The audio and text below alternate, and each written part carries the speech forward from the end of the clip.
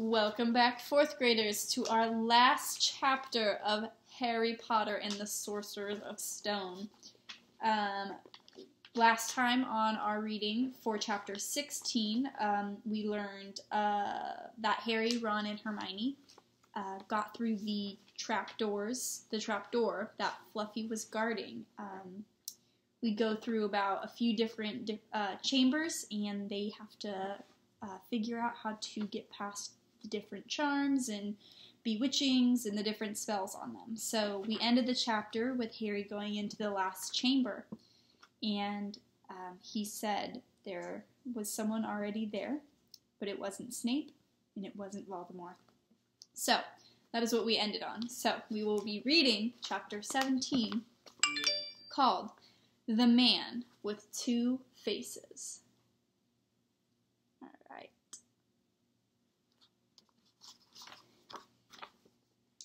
It was Quirrell. "You!" gasped Harry. Quirrell smiled. His face wasn't twitching at all. "Me," he said calmly. "I wondered whether I'd be meeting you here, Potter. But I thought, Snape, Severus," Quirrell laughed. It wasn't his usual quivering tremble, either, but a cold and sharp, "Yes, Severus doesn't seem the type, doesn't he? So useful to have him swooping around like an overgrown bat. Next to him, who would you suspect, poor stuttering Professor Quirrell?" Harry couldn't take it all in. This couldn't be true. It couldn't. But Snape tried to kill me. No. I tried to kill you. Your friend Miss Granger accidentally knocked me over as she rushed to set a fire to Snape at the Quidditch match. She broke my eye contact with you. Another few seconds, and you'd have gotten off that broom. I'd managed it before. Then, if Snape hadn't been muttering a counter-curse trying to save you. Snape was trying to save me? Of course, said Quirrell coolly. Why do you think he wanted to referee your next match? He was trying to make sure I didn't do it again. Funny, really. He needn't have bothered. I couldn't do anything with Dumbledore watching. All the other teachers thought Snape was trying to stop Gryffindor from winning. He did make himself unpopular. And what a waste of time, when, after all that, I'm just going to kill you tonight. Quirrell snapped his fingers. Ropes sprang out of the thin air and wrapped themselves tightly around Harry. You're too nosy to live, Potter, scurrying around the school on Halloween like that. For all I know, you had seen me coming to look at what I was guarding the stone. You let in the troll? Certainly I have special gift with trolls. You must have seen what I did to the one in the chamber back there. Unfortunately, while everyone else was running around looking for it, Snape, who had already suspected me, went straight to the 3rd floor to heave me off.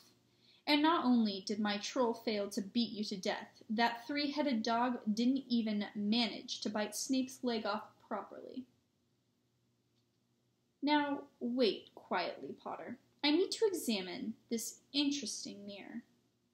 It was only then that Harry realized that was standing behind Quirrell.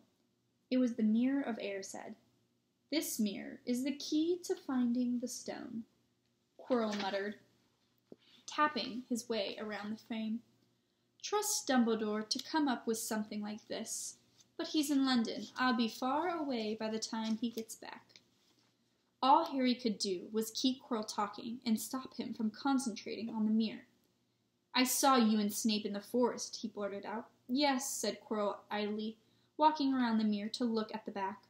He was on to me by that time, trying to find out how far I'd got. He suspected me all along, tried to frighten me as though he could when I had Lord Voldemort on my side. Quirrell came back out behind the mirror and stared hungrily into it. I see the stone. I'm presenting it to my master. But where is it? Harry struggled against the ropes binding him, but they didn't give. He had to keep Quirrell from giving his whole attention to the mirror. But Snape always seemed to hate me so much. Oh, he does, said Quirrell casually. Heavens, yes. He was at Hogwarts with your father, didn't you know? They loathed each other. He never wanted you dead, though. But I heard you a few days ago sobbing. I thought Snape was threatening you. For the first time, a spasm of fear flitted across Quirrell's face. Sometimes, he said, I find it hard to follow my master's instructions. He is a great wizard, and I am weak. You mean he was there in the room with you? Harry gasped.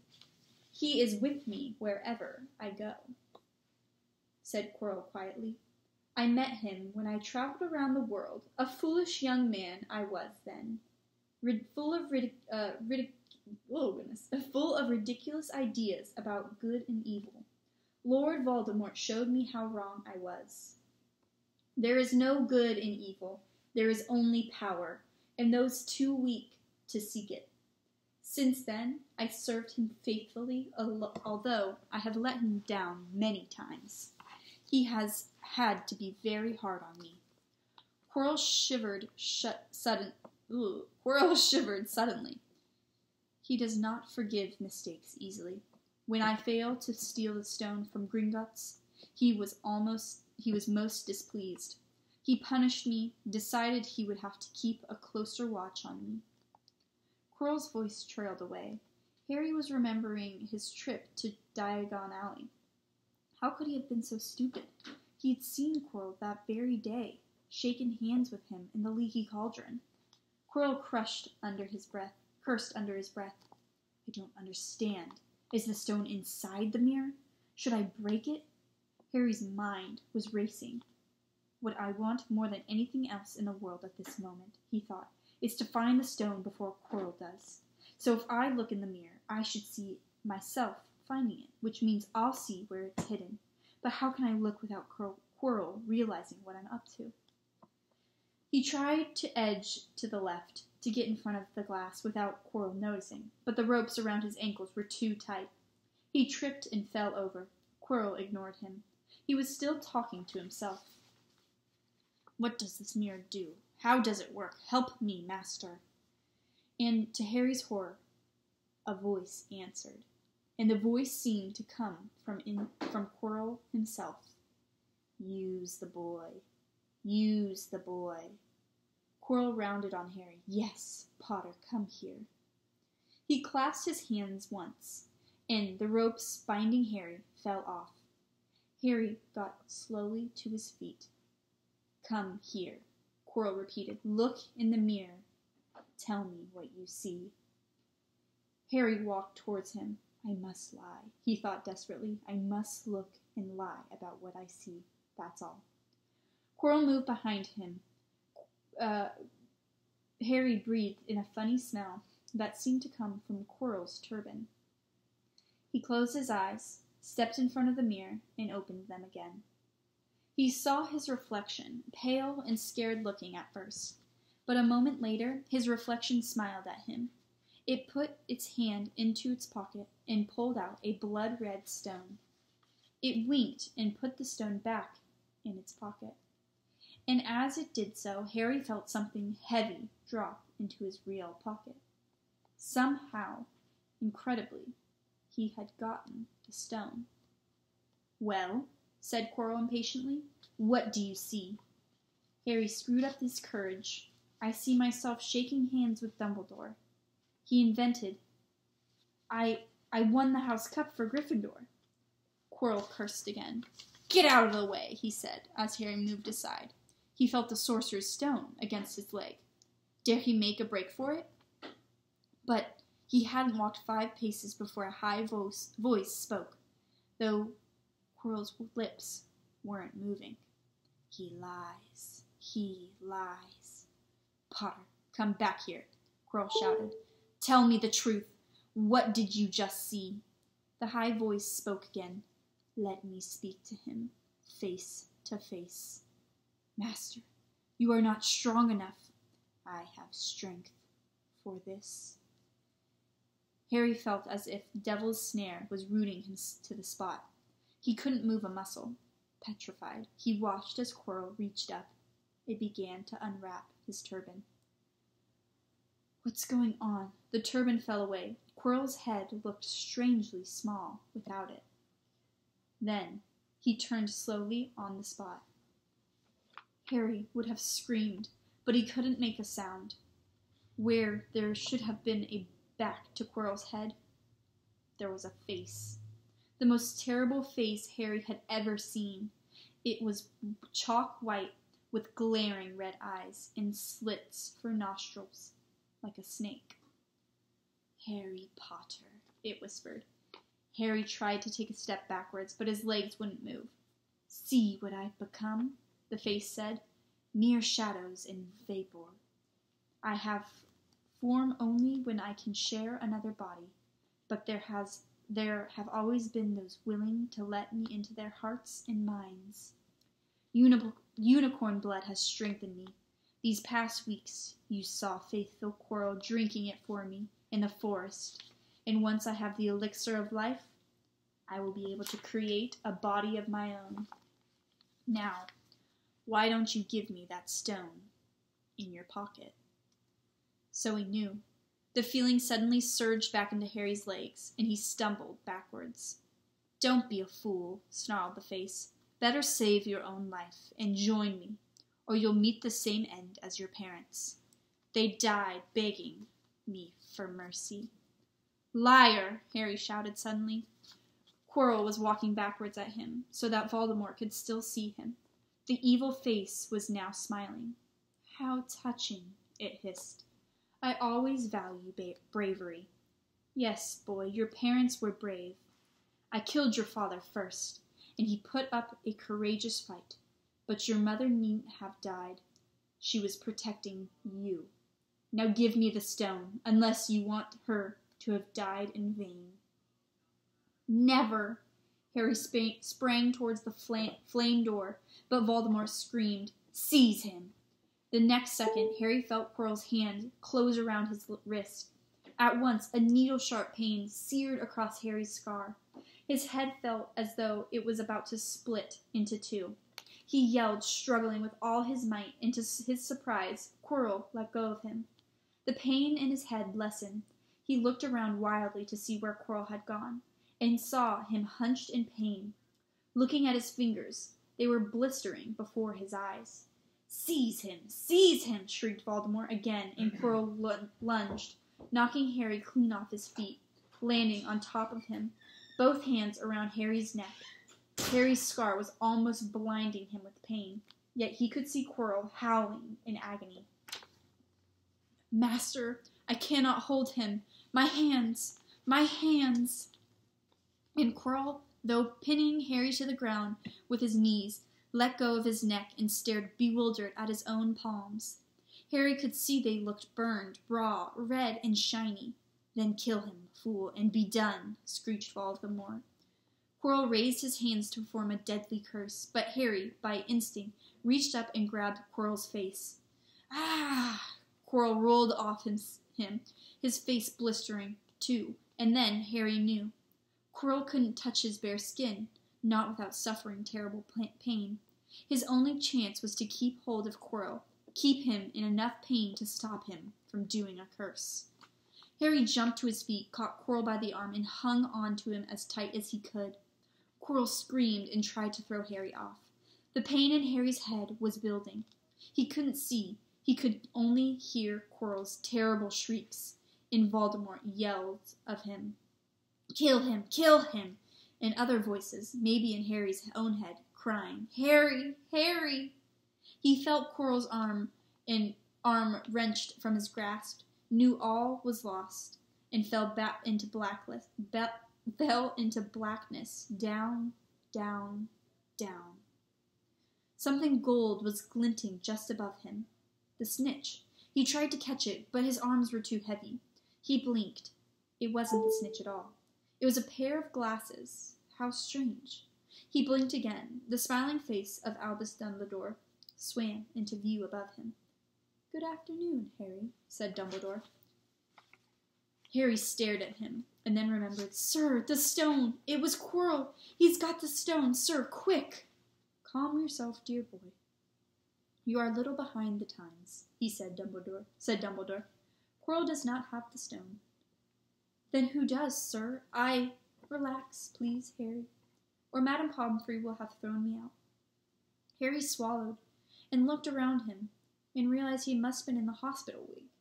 He was lying in a bed with white linen sheets, and next to him was a table piled high with what looked like half the candy shop. "Tokens from your friends and admirers," said Dumbledore, gleaming. "What happened down in the dungeons between you and Professor Quirrell is a complete secret, so naturally the whole school knows. I believe your friends, Mr. Fred and George Weasley, were responsible for trying to send you a toilet seat. No doubt they thought it would amuse you. Madame Pomfrey, however, felt it might not be hygienic, and confiscated it." "How long have I been in here?" 3 days. Mr. Ronald Weasley and Miss Granger will be most relieved you have come around. They have been extremely worried." "But, sir, the stone—" "I see you're not to be distracted. Very well. The stone, Professor Quirrell did not manage to take it from you. I arrived in time to prevent that, although you were doing very well on your own, I must say." "You got there? You got Hermione's owl?" "We must have crossed in mid-air. No sooner had I reached London than it became clear to me that the place I should be was the one I had just left. I arrived just in time to put Quirrell off of you." "It was you." "I feared I might be too late. You nearly were. I couldn't have kept him off the stone much longer." "Not the stone, boy. You. The effort involved nearly killed you. For one terrible moment there, I was afraid it had. As for the stone, it has been destroyed." "Destroyed?" Harry said blankly. "But your friend, Nicholas Flamel—" "Oh, you know about Nicholas?" said Dumbledore, sounding quite delighted. "You did do the thing properly, didn't you? Well, Nicholas and I had a little chat, and agreed it's all for the best." "But that means he and his wife will die, won't they?" "They have enough elixir stored to set their affairs in order, and then, yes, they will die." Dumbledore smiled at the look of amazement on Harry's face. "To one as young as you, I'm sure it seems incredible, but to Nicholas in Purnell, it really is like going to bed after a very, very long day. After all, to the well-organized mind, death is but the next great adventure. As much money and life as you could want, the two things most human beings would choose well above. The trouble is, humans do not have a knack for choosing precisely those things are the worst for them." Harry lay there, lost for words. Dumbledore hummed a little and smiled at the ceiling. "Sir," Harry said, "I've been thinking, sir, even if the stone's gone, you know who—" "Call him Voldemort. Harry, always use the proper name for things. Fear of names increases fear of the thing itself." "Yes, sir. Well, Voldemort's going to try other ways of coming back, isn't he? He hasn't gone, has he?" "No, Harry, he has not. He is still out there somewhere, perhaps looking for another body to share. Not being truly alive, he cannot be killed. He left Quirrell to die. He shows just as little mercy to his followers as his enemies. Nevertheless, Harry, while you may have only delayed his return to power, it will merely take someone else who is prepared to fight what seems a losing battle next time. If he is delayed again and again, why, he may never return to power." Harry nodded, but stopped quickly because it made his head hurt. Then he said, "Sir, there are some other things I'd like to know, if you can tell me. Things I want to know the truth about." "The truth," Dumbledore sighed. "It is a beautiful and terrible thing, and should therefore be treated with great caution. However, I shall answer your questions unless I have a very good reason not to do, in which case I will beg your forgiveness. I shall not, of course, lie." "Well, Voldemort said that he only killed my mother because she tried to stop him from killing me. But why would he want to kill me in the first place?" Dumbledore sighed very deeply this time. "Alas, the first thing you asked me, I cannot tell you. Not today. Not now. You will know one day. Put it from your mind for now, Harry. When you are older, I know you hate to hear this. When you are ready, you will know. And Harry knew it would be no good to argue. But why couldn't Quirrell touch me? Your mother died to save you. If there is one thing Voldemort cannot understand, it is love. He didn't realize that love, as powerful as your mother's for you, leaves its own mark. Not a scar, no visible sign to have been loved so deeply, even though the person who... I am so sorry. Even though, not a scar nor a visible sign, to have been loved so deeply, even though the person who loved us is gone, will give us some protection forever. It is in your very skin. Quirrell, full of hatred, greed, and ambition, sharing his soul with Voldemort, could not touch you for his reason. It was agony to touch a person marked by something so good.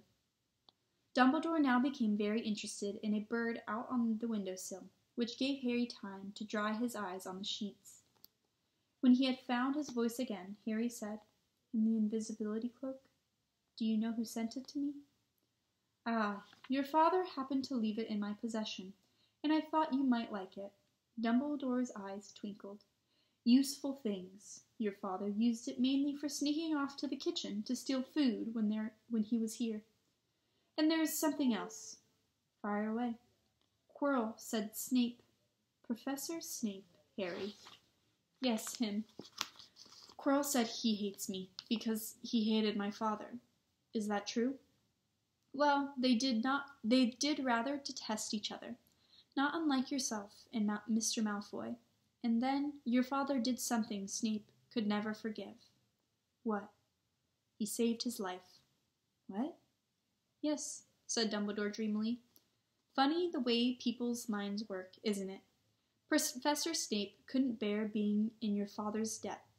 I do believe he worked so hard to protect you this year because he felt that it would make him and your father even. Then he could go back into hating your father's memory in peace." Harry tried to understand this, but it made his head pound, so he stopped. "And, sir, there's one more thing. Just the one. How did I get the stone out of the mirror?" "Ah, now I'm glad you asked that of me. It was one of my more brilliant ideas, and between you and me, that's saying something. You see, only one who wanted to find the stone, find it, but not use it, would be able to get it. Otherwise, they'd just see themselves making gold and drinking the elixir of life. My brain surprises even me sometimes. Now, enough questions. I suggest you make a start on these sweets. Ah, Bertie Bott's every flavored beans. I was fortunate enough in my youth to come across a vomit-flavored one, and since then, I'm afraid I've rather lost the liking for them. But I think I'll be safe with a nice toffee, don't you?" He smiled and popped the golden brown bead into his mouth. Then he choked and said, "Ah, alas, earwax." Madame Pomfrey, the nurse, was a nice woman, but very strict. "Just 5 minutes," Harry pleaded. "Absolutely not. You let Professor Dumbledore in." "Well, of course that was the headmaster. Quite different. You need rest." "I'm resting. Look, lying down and everything. Oh, go on, Madame Pomfrey." "Oh, very well," she said, "but 5 minutes only." And she let Ron and Hermione in. "Harry!" Hermione looked ready to fling her arms around him again, but Harry was glad she held herself in, as his head was still very sore. "Oh, Harry, we were sure you were going to..." Dumbledore was so worried. "The whole school's talking about it," said Ron. "What really happened?" It was one of those rare occasions when the true story is even more strange and exciting than the wild rumors. Harry told them everything. Quirrell, the mirror, the stone, and Voldemort. Ron and Hermione were a very good audience. They gasped in all the right places, and when Harry told them what was under Quirrell's turban, Hermione screamed out loud. "So, the stone's gone?" And Ron finally, "Flamel's just going to die?" That's what I said. That's what I said, but Dumbledore thinks that what was it? To the well-organized mind, death is but not the next great adventure. I always said he was off his rockers, said Ron, looking quite impressed at how crazy his hero was. So what happens to you two? Said Harry. Well, I got back all right, said Hermione. I brought Ron round. That took a while, and we were dashing up to the Owlery to contact Dumbledore when we met him in the entrance hall. He already knew.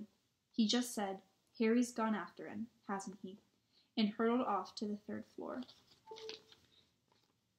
Do you think he meant you to do it? Said Ron, sending your father's cloak and everything? Well, Hermione exploded, if he did, I mean to say, that's terrible. You could have been killed.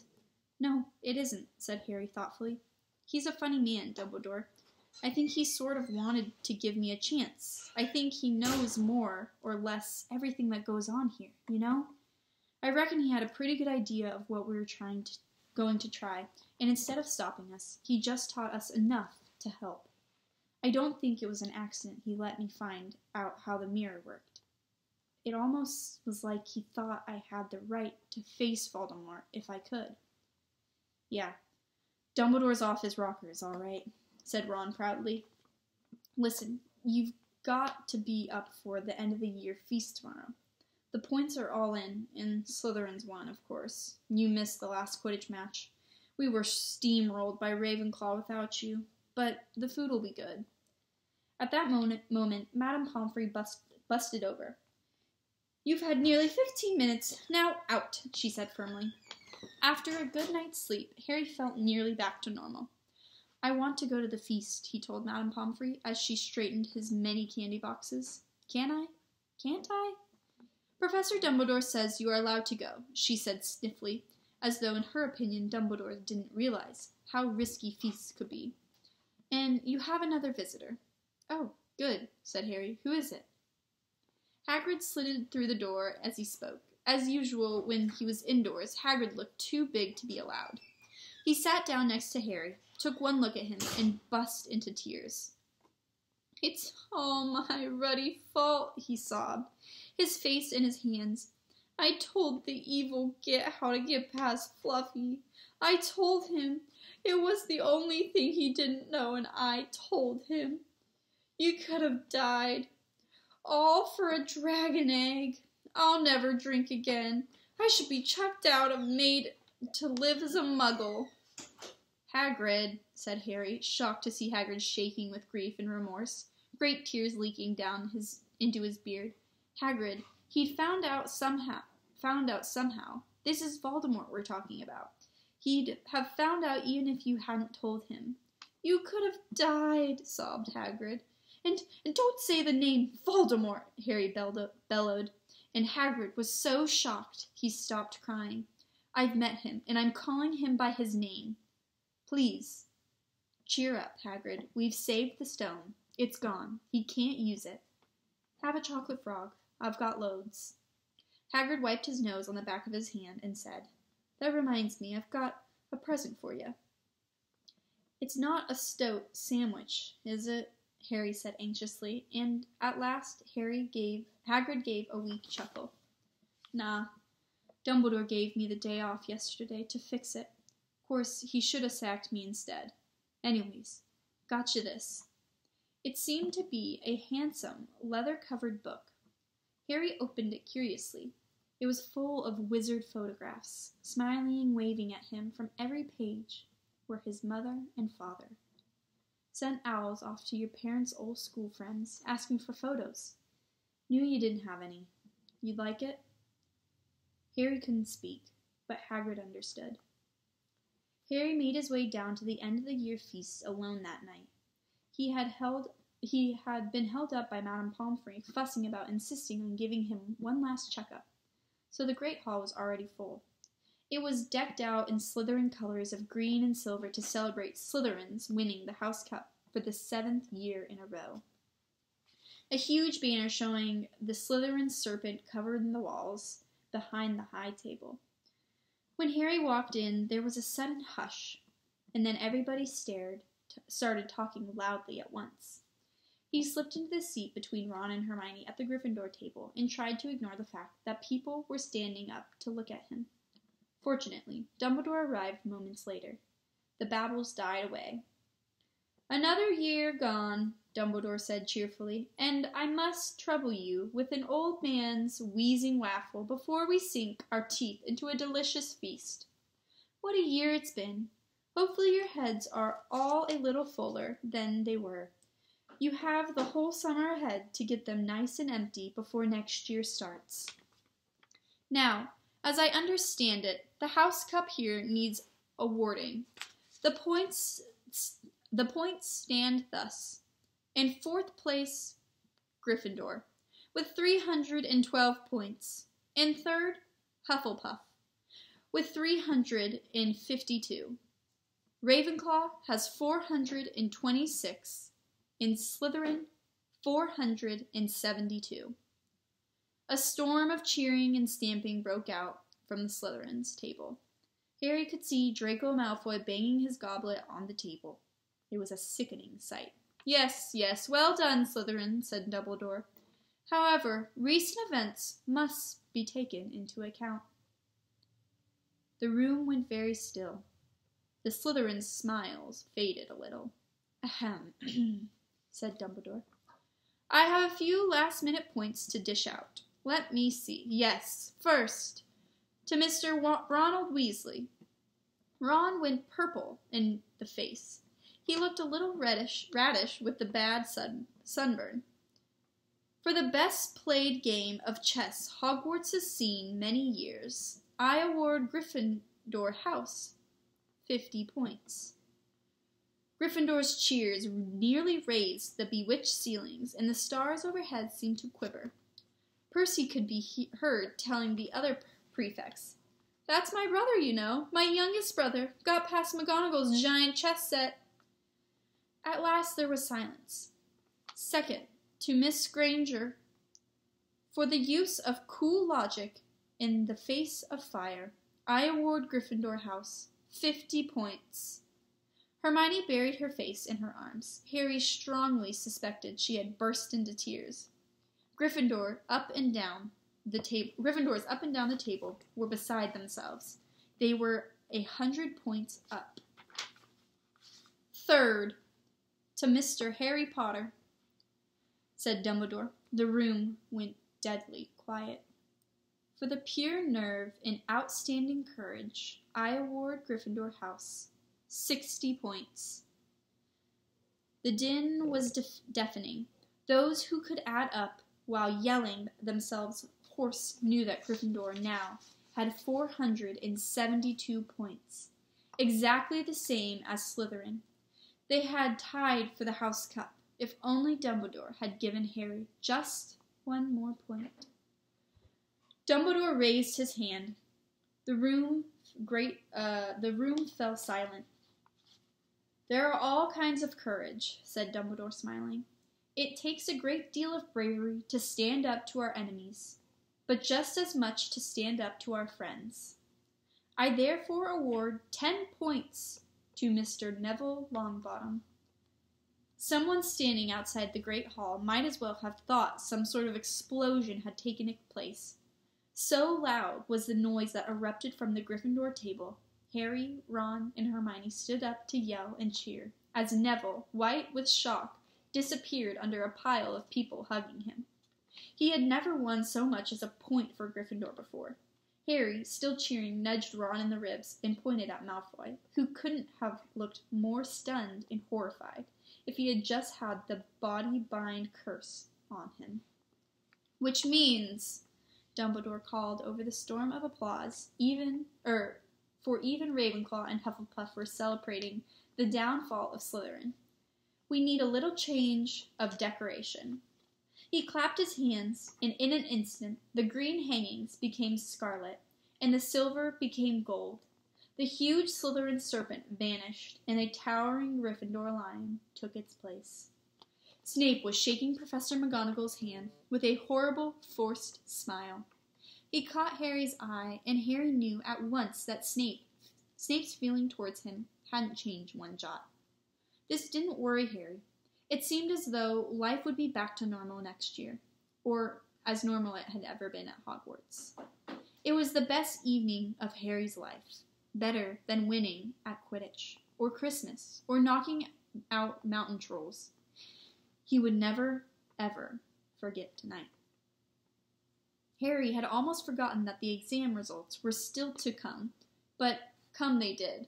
To their great surprise, both he and Ron passed with good marks. Hermione, of course, had the best grades of the first years. Even Neville scraped through, his good herbology marks making up for his potion ones. They had hoped that Goyle, who was almost as stupid as he was mean, might be thrown out, but he passed too. It was a shame, but, as Ron said, you couldn't have everything in life. And suddenly their wardrobes were empty, their trunks were packed.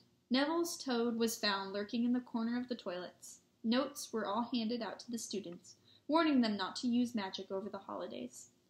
I always hope they'll forget to give us these, said Fred Weasley sadly. Hagrid was there to take them down the fleet of boats that sailed across the lake.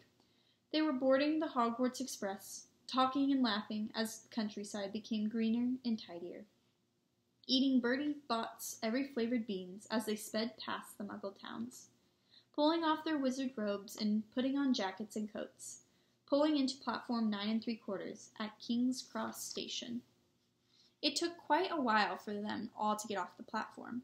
A wizard old guard was up by the ticket barrier, letting them go through the gate in 2s and 3s, so they didn't attract attention by all bursting out of a solid wall at once, and alarming the Muggles. You must come and stay this summer, said Ron. Both of you. I'll send you an owl? Thanks, said Harry. I'll need something to look forward to. People jostled them as they moved forward towards the gateway, back to the Muggle world.